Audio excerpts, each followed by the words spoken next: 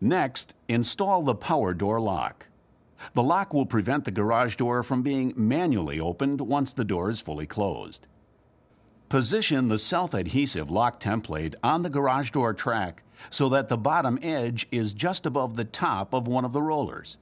Select a roller located at a height that will allow convenient use of the lock's manual release handle, not more than 6 feet off the floor. Drill pilot holes as marked on the template. Drill 2 5/16" holes for the mounting screws.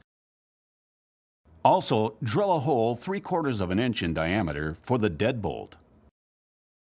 Fasten the lock to the outside of the garage door track with the hardware provided. Run the wire included with the power door lock up the wall to the motor unit. Use insulated staples to secure the wire in several places. Be careful not to pierce the wire with a staple, as it can create a short or open circuit. Connect the end of the wire to the matching connector on the logic board.